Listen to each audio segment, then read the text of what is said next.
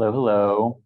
Welcome everyone to today's talk, hosted by the Center for Psychedelic Psychotherapy and Trauma Research here at the Icahn School of Medicine at Mount Sinai. My name is Josemar Hernandez Antonio, and it is a pleasure to introduce you all to Dr. Mason Marks. Dr. Marks is project lead of Harvard Law School's Project on Psychedelic Law and Regulation, and is assistant law professor at the University of New Hampshire. He was recently appointed by the governor of Oregon to serve as a chair on the psilocybin advisory board, which is drafting regulations for the state's emerging psilocybin service industry. Dr. Marks will be speaking to us today about the legal aspects of psilocybin regulation under city, state, and federal law. Please leave your questions in the Q&A box down below, and we will have some time at the end of the talk to address all of them. So without further ado, I will now turn over the floor to Dr. Marks. So I'm going to talk about state regulation of psilocybin. I am a law professor at the University of New Hampshire, Franklin Pierce School of Law. I also run this new center that I'll talk a little bit about. So this is the Project on Psychedelics Law and Regulation, which we founded in June. And prior to that, last year, I was a fellow at the Petrie-Flom Center for Health Law Policy, Biotechnology, and Bioethics at Harvard Law School. And part of my responsibilities was to put on academic panels each semester. And some of the panels I was interested in hosting were related to psychedelics, law, and policy.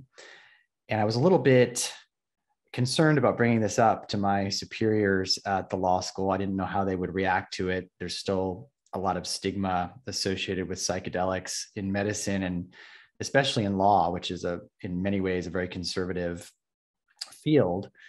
But I brought it up and they were very enthusiastic. And these panels turned out to be some of the most popular events that they had ever hosted at the center. And I noticed that there were a lot of academic centers cropping up around the country and the world focused on clinical use of psychedelics. And I noticed that there was a lack of any systematic research on the law and ethics related to psychedelics regulation. And so that was what I proposed, a center that was focused on this problem. And the idea is that you can do all of the clinical research that you want, and there's a lot of exciting research being done now, but unless you also address the law that is really what I think of as a bottleneck to progress in this area, you're not going to see the progress that we need in the research and commercialization of these therapies. And the reason that that's so important is that we are legitimately in a mental health crisis right now. This is the trend for US overdose deaths, which have increased significantly in the past 20 years or so.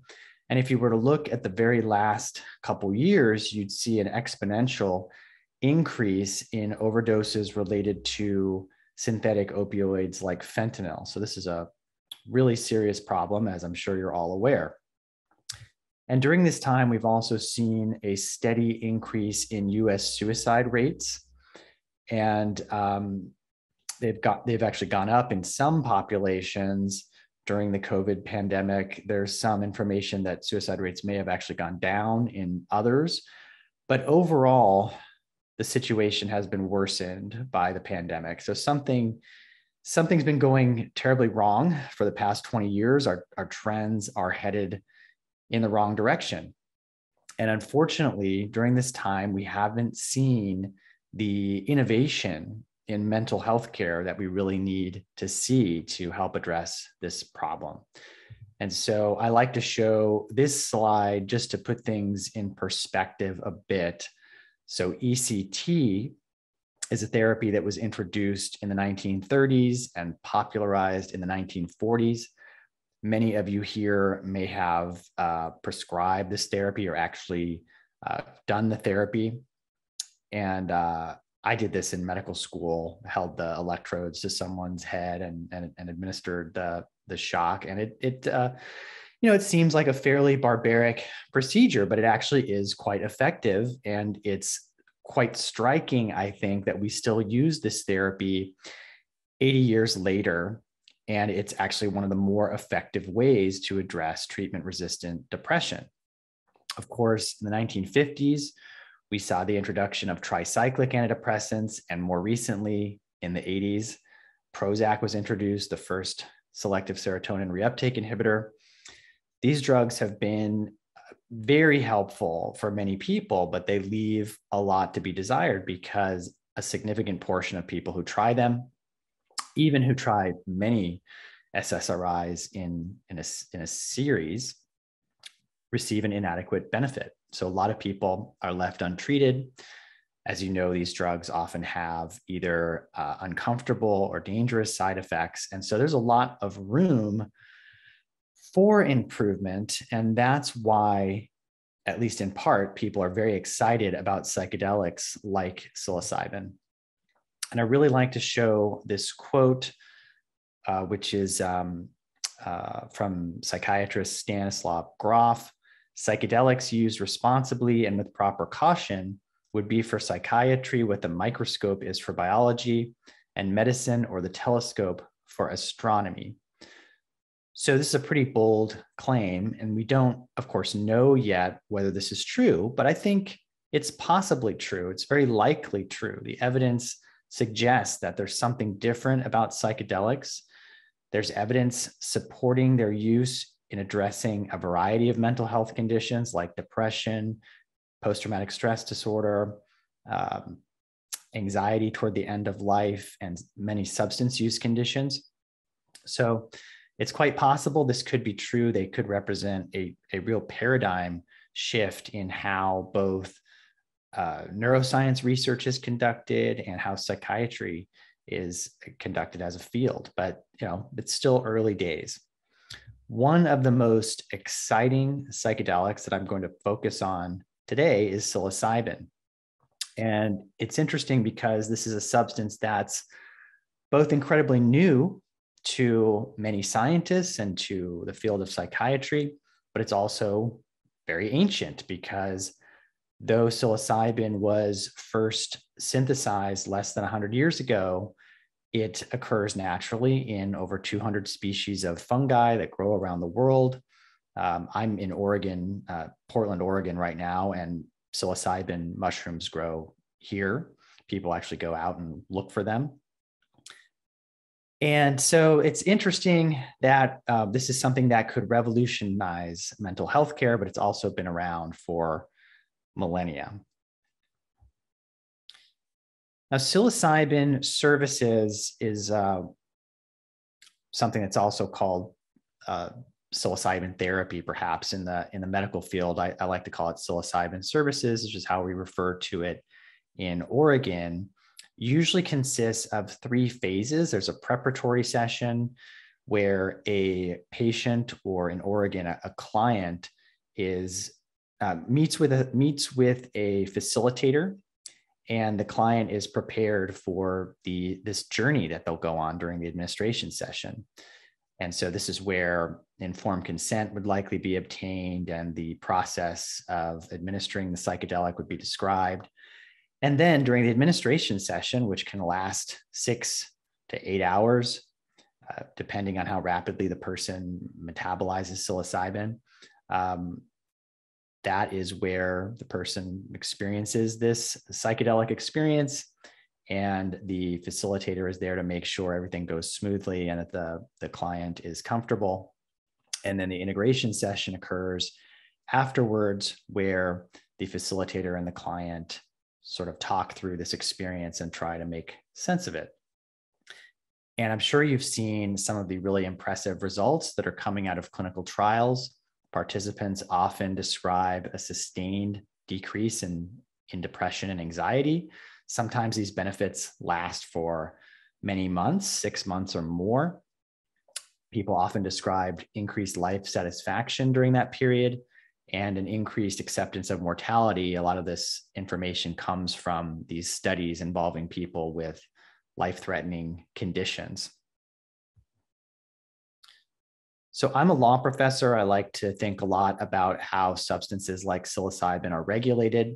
Psilocybin, like most other psychedelics that typically come to mind, are Schedule I controlled substances, both at the state and federal level. And so that means that according to the federal government and the Drug Enforcement Agency, they have no currently accepted medical use and a high potential for abuse.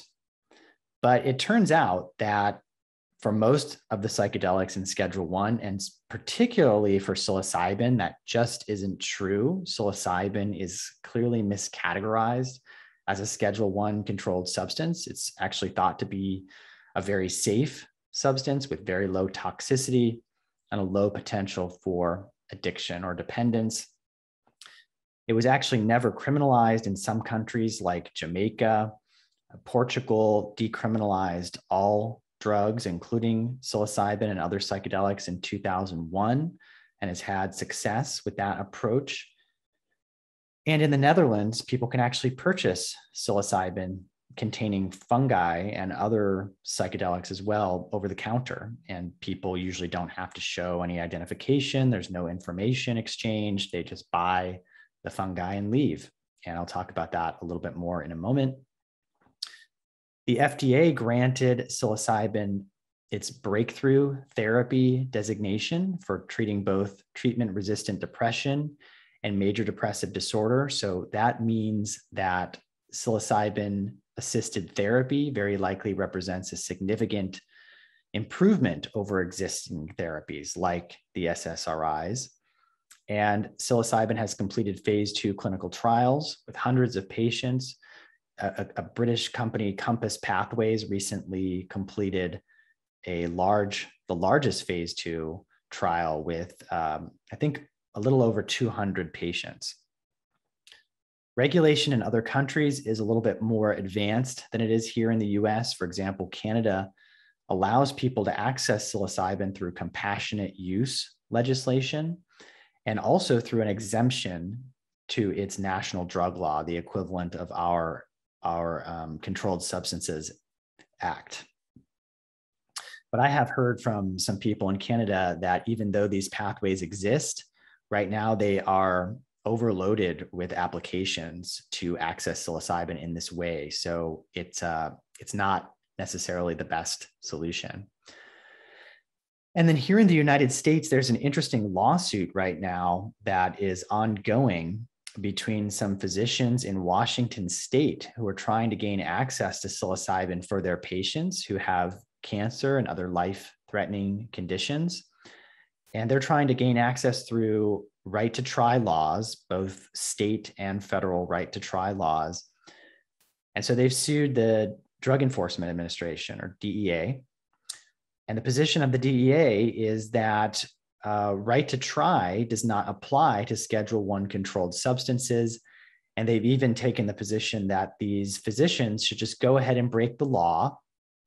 And then if they are prosecuted for doing so, they should object at that point. So it's interesting to see where this case goes. I'm not particularly optimistic about the physicians and patients succeeding. And it's an interesting case because the DEA has a lot of discretion. I think it's pretty clear that it is within their power to grant this access through right to try, but it's not the course of action that the DEA has decided to take. This is a picture from what's called a smart shop in the Netherlands. And if you're ever in the Netherlands, particularly in Amsterdam, you should really go into one of these smart shops. There's quite a lot of them.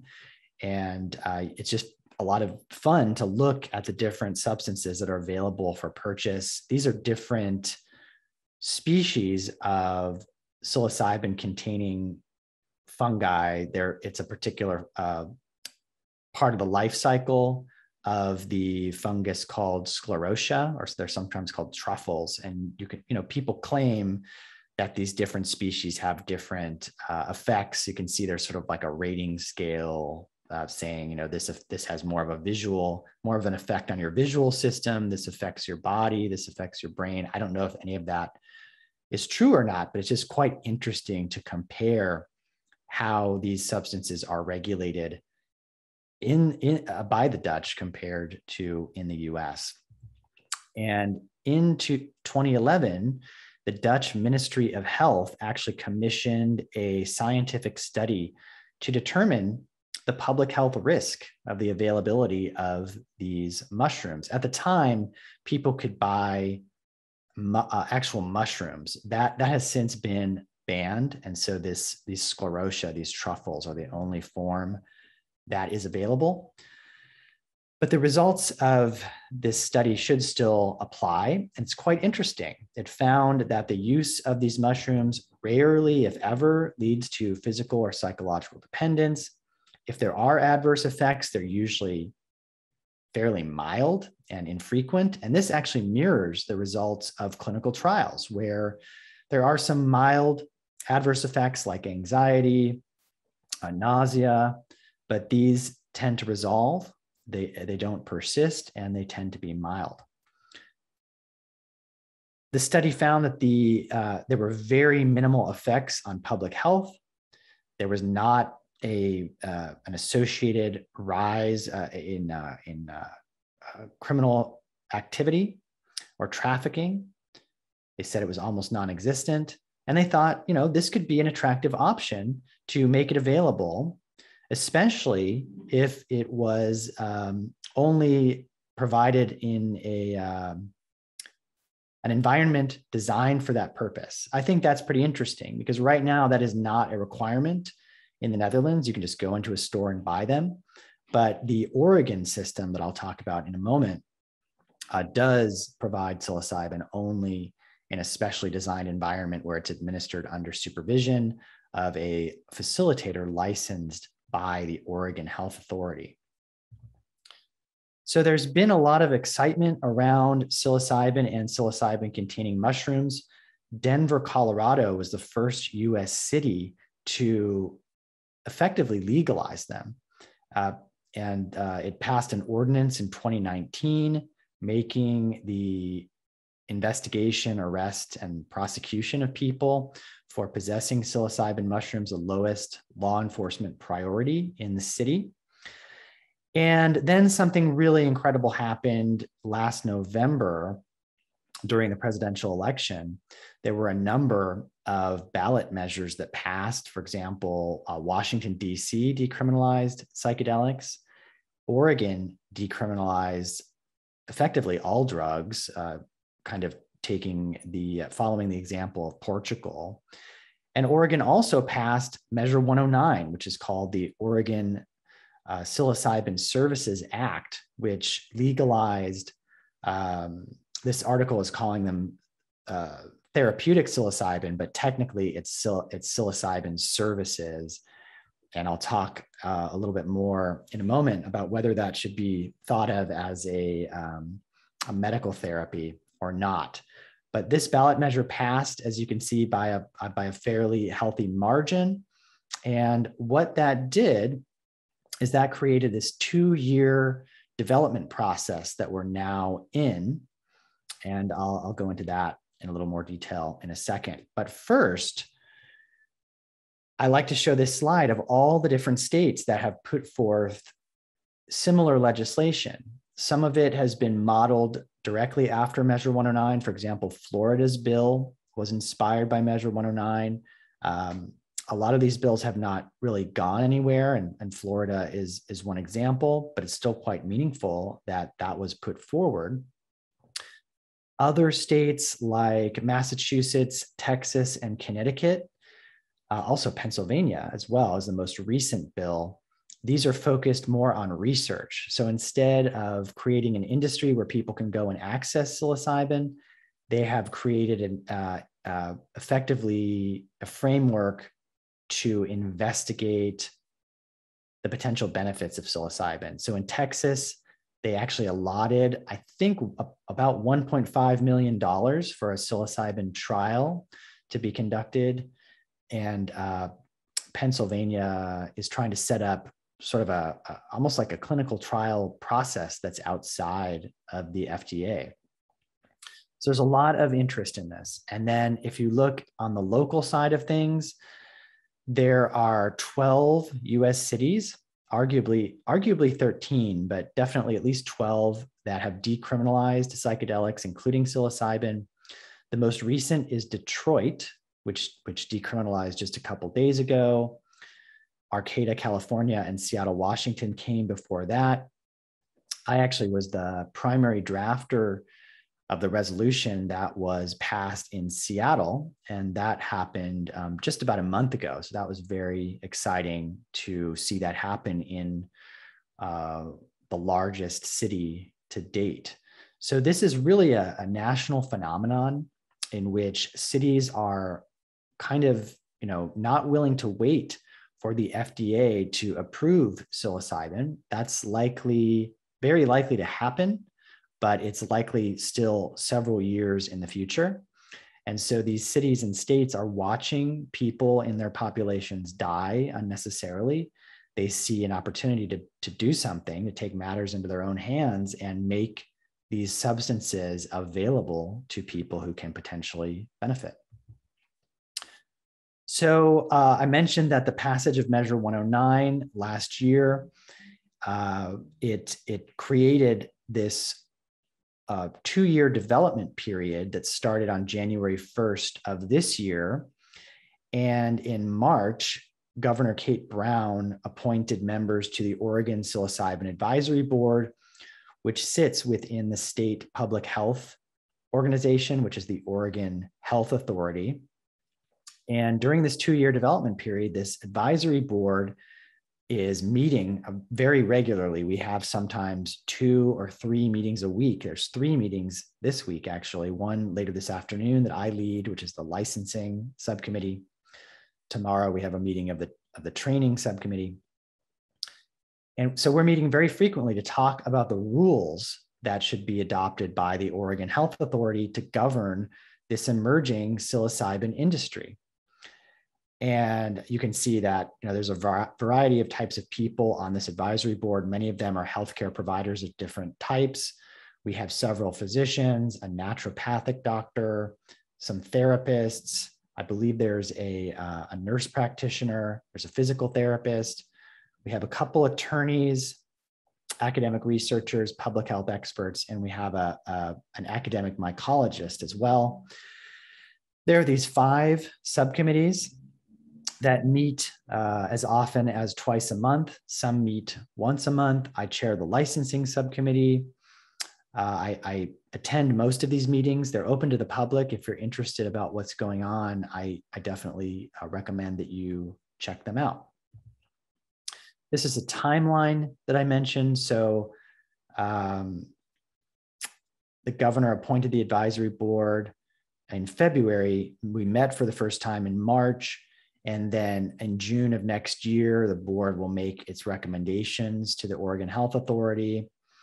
And the idea is that by January 2023, the Health Authority will start accepting license applications for all of the businesses and professionals that will be operating in this industry. So that includes psilocybin cultivators, manufacturers. So these are people who are maybe extracting psilocybin from psilocybin mushrooms, or they may be producing other types of products. There's been a lot of discussion about accessibility for people with disabilities and the different types of products that may increase access.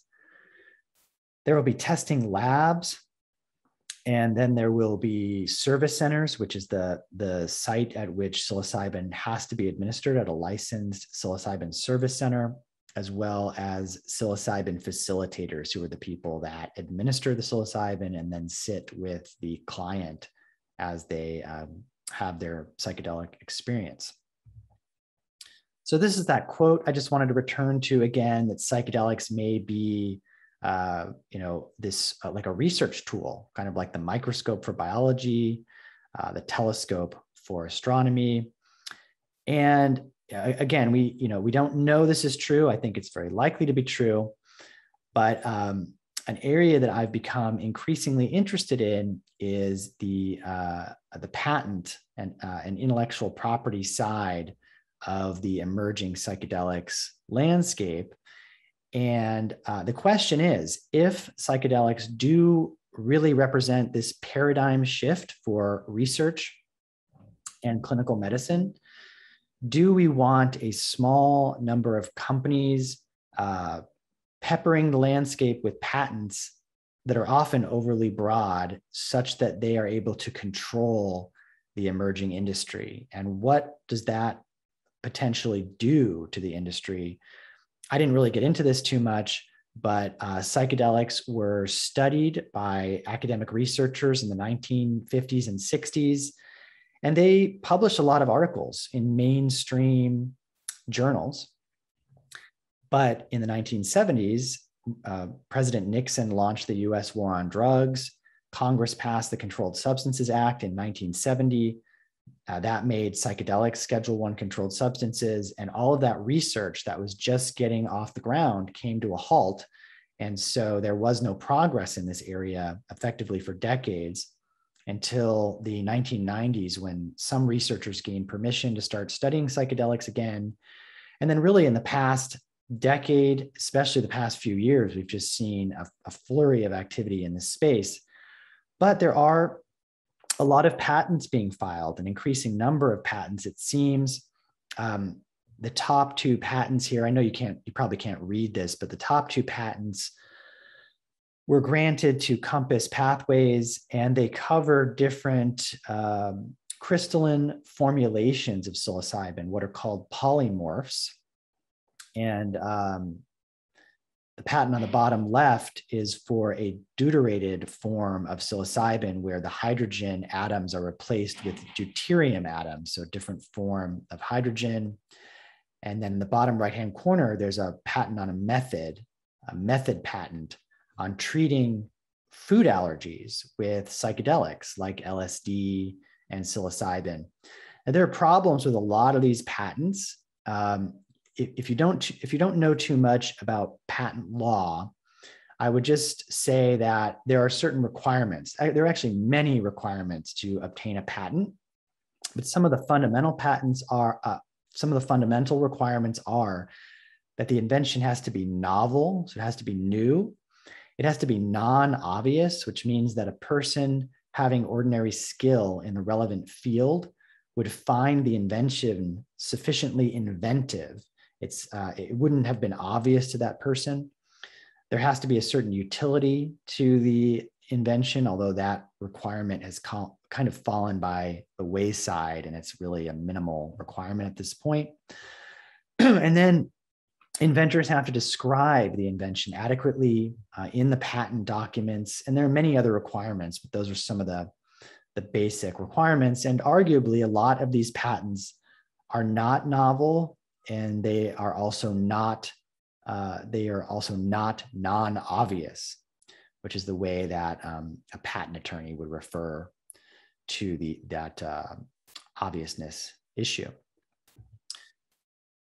I want to return to this idea of the crystalline formulations of psilocybin that have been patented recently. Compass Pathways just obtained a patent a couple weeks ago from the patent office on its second crystalline formulation. These images are actually different crystalline structures of water. So this is different types of ice that form. And so these are different interactions between water molecules. And I show this just to give an example that there are many, many different polymorphs of ice. And similarly, there are different polymorphs of psilocybin. So the psilocybin molecules can come together in these different configurations. And that is what Compass has patented, together with various excipients that go into a drug, and including like a capsule or a tablet. That's what the patent consists of. Now, it's a big question whether that patent has actually been issued by the patent office. But it's a big question whether that is actually a novel invention and whether it is non-obvious, because people have been synthesizing psilocybin for decades, many decades, and it's very likely that they have produced these exact crystalline structures. And so there will likely be a lot of discussion about these patents and whether they should have been granted. Another example I like to talk about is the patenting of enantiomers. So in addition to polymorph patents, it's common practice to patent enantiomers of different molecules. In this case, I'm talking about enantiomers of ketamine. So ketamine is another psychedelic. Some people don't like to categorize it as a psychedelic because it's not a classic psychedelic, but I definitely call it a psychedelic. And it was discovered in recent years that ketamine could be very useful potentially for treating treatment-resistant depression. Ketamine, of course, is used routinely in anesthesia, and it's an essential medicine. It's on the World Health Organization's list of essential medicines. It's prescribed every day, often to children. It's particularly safe in pediatric populations. And so it's quite useful, and it's this use in psychiatry has recently been discovered and popularized. Ketamine, of course, is available as a generic, and so the drug is quite inexpensive. And you may be familiar with these ketamine clinics that have cropped up. Sometimes it can be expensive to visit one of these clinics. A single infusion of ketamine might cost $500 minimum, but the price can go up to several $1,000s per administration. But what you're usually paying for there is the provider's time. It's often an anesthesiologist or a psychiatrist that's administering ketamine. And so you're paying for their time. The actual drug itself is quite inexpensive. Ketamine is a racemic mixture of two enantiomers. So the left-handed version of ketamine, or S-ketamine, and the right-handed enantiomer, or ketamine itself, are present in equal parts in a solution of ketamine. And so they're just mirror images of each other. And what happened is that Janssen Pharmaceuticals took notice of this, and they said, well, we're going to isolate the left-handed molecule as ketamine. We're going to patent that. We're going to get FDA approval of it for treatment-resistant depression. They've done that, and their drug is Spravato, which is S-ketamine in a nasal spray. And so now and I should point out, there's no evidence that I'm aware of that S-ketamine is any more effective than ketamine. So they've effectively taken a drug that is extremely inexpensive and patented it and created a monopoly on that therapy. And what that does is it disincentivizes clinicians from using ketamine or doing research on ketamine. And so it's likely increasing the obstacles in the way of research and access for people unnecessarily. They haven't really created anything new or particularly useful, at least that doesn't seem to be the case based on current evidence. So there's a concern that something similar could happen with other psychedelics like psilocybin, and that we're quickly going down that path where we'll find that we're trapped in a similar type of situation where there isn't all that much innovation for decades. We could end up with a situation where drug companies that create psychedelics, they basically have a monopoly on many different types of treatments, and they're not incentivized to innovate. They have effectively become gatekeepers in this field. Now, there are other jurisdictions that limit patents on things like polymorphs and enantiomers.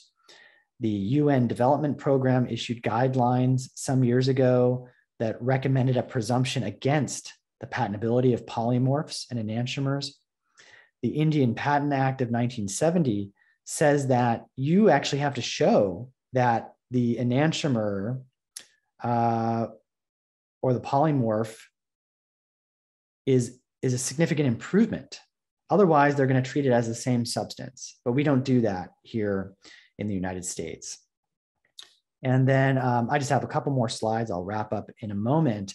But another concern in this area is biopiracy. A lot of these psychedelics are used by indigenous communities. Biopiracy, I like to define as commercializing indigenous knowledge without adequate acknowledgement or compensation.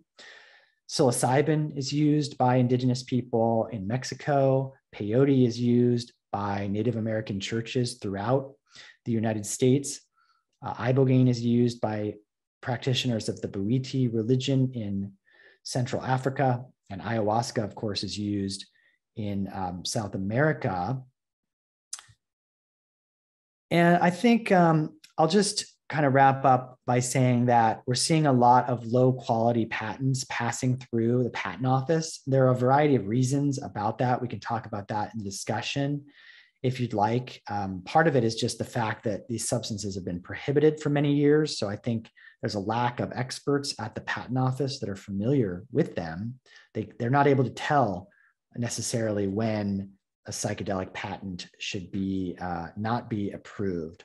So I think I'll end there. I'm excited to get into the conversation. Thanks again for having me. It's great to chat with you about this topic.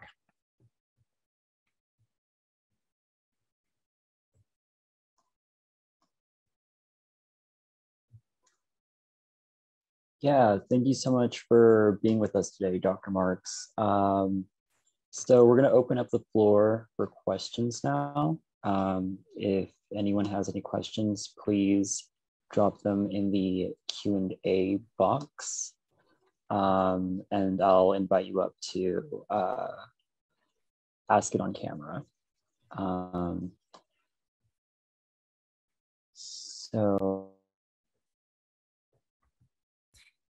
In the meantime, while you're doing that, I can start. I have a question. I can jump in. Yeah. Yeah, thank you so much for a really educational lecture. And yeah, I was wondering if there are particular conditions that combine that make certain cities more likely or more successful in decriminalizing psilocybin, and also what are some compelling reasons that you've seen why cities decide not to, or why it ultimately fails? So that's a good question. I'm not aware of too many cities that have tried to do this and failed. I have seen states that have tried, and so example, the bill in Florida was modeled after Oregon's Measure 109. It was advanced by Michael Greco, who's a congressman in Miami, and it actually had some interesting innovations. Differences from 109. For example, it talked about potentially using telehealth for some of those stages of the psilocybin services. And I thought that was really interesting. Like you could do a preparatory session or an integration session remotely, but it didn't really get very far. And that's not terribly surprising because this is happening in Florida, which is not very welcoming to drug policy reform. It's been very difficult to get cannabis reform in Florida. And so, psychedelics reform is maybe asking a little bit too much, at least at this stage, but there are a lot of people working to change that right now. So, it's basically likely the local politics, but something interesting is that I think this is really a bipartisan issue. And it's very revealing that Texas has embraced psychedelics research in many ways, and there is psychedelics research occurring in conservative states, including South Carolina. So that may not be the ultimate reason, and I think this is something that can be of great interest to anyone. Thank you. Great. Next we have Kathleen. Would you like to ask your question? Okay, yeah, hi. Hi, Dr. Marks. So regarding patents that have already been granted to psychedelic drugs or methods that aren't novel or non-obvious, are there any mechanisms to retroactively retract a mistakenly granted patent? Yeah, so traditionally you would have to do that in the courts. And the problem is that that can be incredibly expensive. It can easily cost millions of dollars in order to do that. And so that's one reason that these patents, even though they are not particularly strong, they can still do a lot of damage. So I've talked to some patent scholars who say, oh, this is not that big a deal because, if the patent's weak, that will be taken care of and through the courts, and that's the system acting as designed. But the problem is, if a patent holder comes after you for patent infringement and you're a smaller company and you don't have, the funds to defend yourself, even a weak patent can do a lot of damage. People can be intimidated and even pushed out of business. There are some other mechanisms at the patent office that allow anyone to challenge a patent. The bar is a little bit lower, and but it's time limited. I think you might have 9 months or so to challenge a patent. So for this particular one that was recently issued, the clock is already ticking, and somebody would have to do that fairly quickly. So there's no right now. There's no perfect avenue to do that. Thank you. What is the process for challenging a patent? Like, would you really need a lot of expertise and a team of lawyers to do that? Or is that something that, kind of a common person could do? Oh yeah, it becomes a very, very technical battle to, you have to really get into the details of the technology. And so you certainly need technical expertise and legal expertise. Okay, thanks for the info. Yeah, that's helpful to know.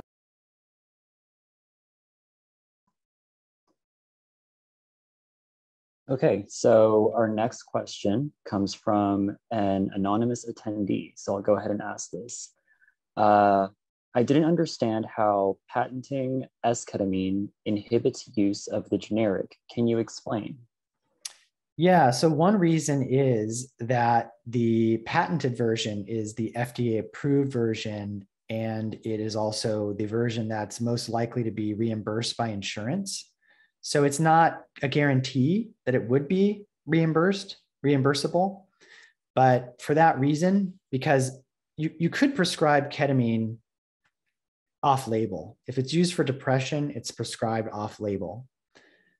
That's fine, that's perfectly legal, but some providers might feel more comfortable utilizing the FDA-approved variety, which would be, in this case, esketamine. And then also there's the potential for it to be reimbursed. And so that's what disincentivizes the use of ketamine.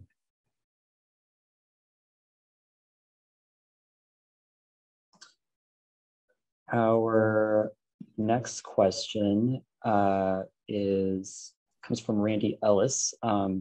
How influential have arguments related to cognitive liberty been on legislation related to the decriminalization and compassionate use of psychedelics?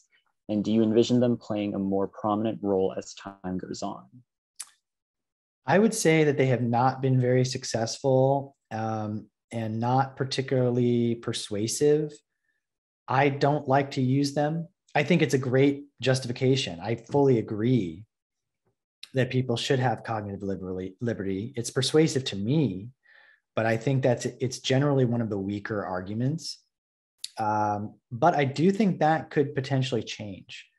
And I'm very interested in novel ways of framing that argument. And so I do think it could become more of a central part of these campaigns. Also religious liberty as well is a big part of, is another rapidly emerging trend. And there are churches cropping up or coming out of the woodwork that are attempting to gain permission to use these substances. But that's a great question. I think typically it has not been the best foundation on which to base your claims.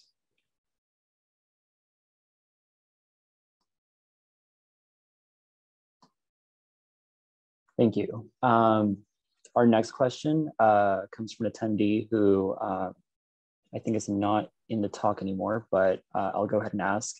Why would RTT be considered rather than a compassionate use expanded access request? So my understanding is that compassionate use and expanded access, so that's more burdensome, I believe, on the patient. And I think there's more discretion on the side of healthcare providers. And so that places a great burden on the patient if they do want to access a substance that way. There are also limits. So right now, I believe MAPS, the Multidisciplinary Association for Psychedelic Studies, has permission to grant expanded access to MDMA for treating PTSD. But they only have permission to do that for a certain number of people. And so there's constraints placed on it. Right to Try doesn't have those limitations. And I think the idea is that it's supposed to be a right. It's more of a right. And so I think that's why some people prefer to take that path.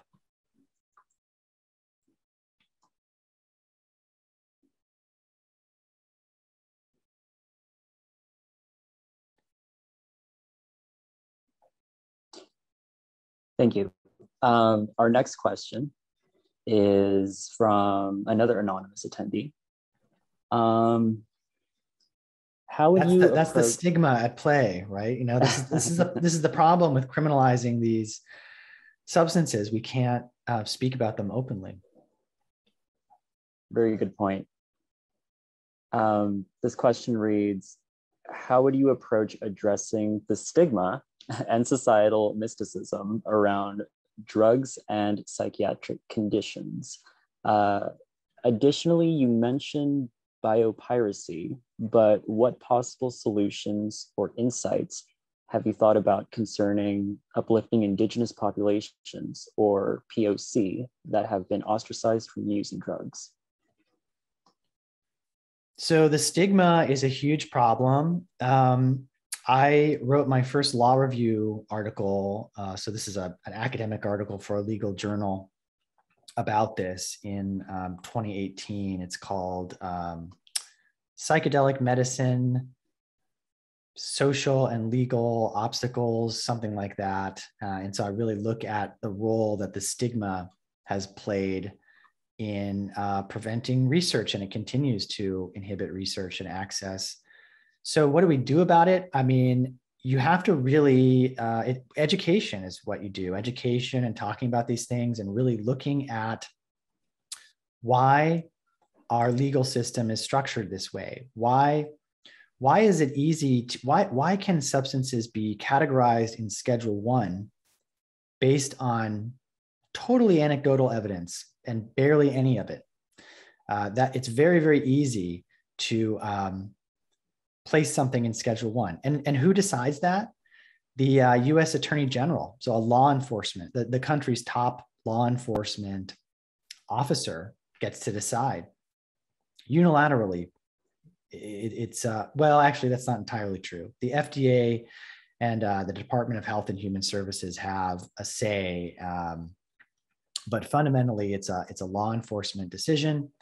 But then, if you want to take a substance out of Schedule 1, you need a mountain of evidence. And what happens is courts and the DEA, they treat FDA approval as though it's the same as the requirements for rescheduling a substance. They're different. They're not the same, but they get confused and intermingled together in ways that they shouldn't.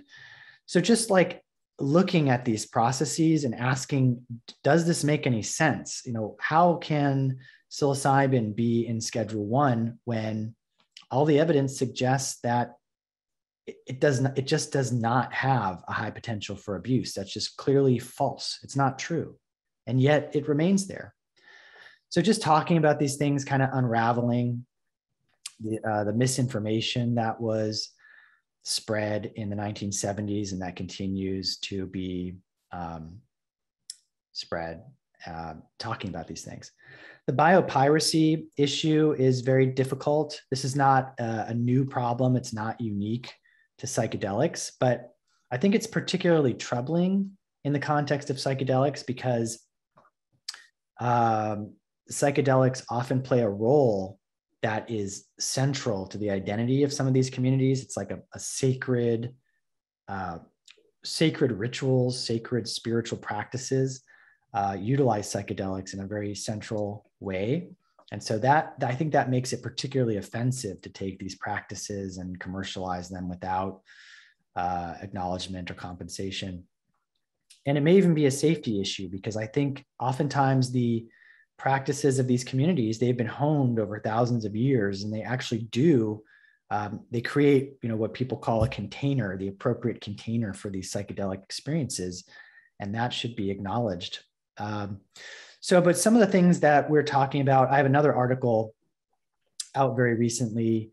Well, one article came out in Nature Medicine, where we talk a little bit about psychedelics. And then we have a new article coming out in the Harvard Law Review Forum. And that focuses almost entirely on patents. It's called Patents on Psychedelics, the Next Legal Battlefront of Drug Development. And there are a couple different approaches that are being taken. So one of them, which is just starting, is to have these repositories of what's called prior art in patent law. So this could be anything. It could be other patents, it could be articles, it could be any kind of document, it could be presentations, lectures, books that describe a technology. And if that technology is described, you cannot get a patent on it if there's what's called relevant prior art. The problem is that a lot of this indigenous knowledge might be very difficult for patent examiners at the patent office to find, because first of all, it might be in another language that they're not familiar with, or it's not easily accessible. It might be something that's handed down orally through the generations, and so it's not written down. So a lot of it can be very obscure, difficult to find. And so creating these repositories of this indigenous knowledge, a database that contains it, can be helpful in helping inventors and patent agents to find the relevant prior art. Then there are other ideas. I'll just mention one or two more. One of them is the idea of a patent pledge. So a patent pledge is an agreement from different inventors or patent holders that they won't enforce their patents. So for example, Tesla, which is now the most profitable auto company in history, took a patent pledge years ago. And Elon Musk said, we're not going to exert our patent rights over people or companies who use our electric vehicle technology in good faith. We won't go after you. There's a open COVID pledge where companies, many, many different types of companies, including Facebook, said we won't use our patents against you if you utilize them to address the COVID-19 pandemic. So people are talking about a similar type of patent pledge for psychedelics, where we could incentivize companies to agree that they won't exert their patent rights against you if you utilize them in good faith. I think that can be very effective. The problem is it's not entirely clear whether a patent pledge is legally enforceable. So Compass, for example, one of their officers made a public statement that Compass would not be enforcing its patents on related to set and setting, so the environment in which psychedelics are administered. And it was sort of an offhand remark. And so it's unclear whether that would be a legally binding promise or not. And another problem with patent pledges is they leave a lot of discretion to the patent holder. They ultimately control access. They can change their mind if it's not a legally binding promise. And so it's an imperfect solution, but an interesting one that could help address this problem of biopiracy. Our next question comes from Alex. Alex, would you like to come up on camera? Sure, thank you. And thanks for being here. I was wondering, so It seems like right now there's two paths for psychedelic treatment and access to that, kind of the local legalization, like in Oregon or in cities, and then the kind of FDA medicalization and insurance coverage. Do you think moving forward, those will largely be the two paths that people will have access to psychedelic treatments going forward? And do you think those two paths can exist peacefully, or do you think there's going to be a lot of tension between the two? Yeah, that's a great question. The third path is the religious pathway. So seeking religious exemptions to the Controlled Substances Act. There's absolutely no reason why these different approaches should not or cannot coexist. We already have this with respect to cannabis. So this kind of shows you how little sense the controlled substances schedule makes. THC, one of the active ingredients in cannabis, currently exists in 3 different schedules in the controlled substances list. It's in natural cannabis is in, and THC is in Schedule 1. And then there are 2 FDA approved medicines that are in Schedule 2 and Schedule 3. And it doesn't really make a whole lot of sense, because really you're just putting the THC into a capsule, and then suddenly, it's in a different schedule. But that's the system we currently have. So we have medical cannabis in most states at this point, and you can also access these FDA-approved versions of THC, and that works. And there's no reason not to allow that. And if you're following the FDA closely, I don't mean to dismiss the importance of FDA approval in any way, but the FDA is embroiled in a lot of controversy right now, and its reputation is not very good. And so, do we really want the FDA acting as the gatekeeper of substances that really shouldn't have been prohibited in the first place? I mean, there are literally thousands of natural substances like supplements that people can just buy freely. There's no reason to restrict them. The same is likely true of psychedelics, but we can have that FDA approval pathway as a parallel path that's very important, obviously, but they can and should coexist.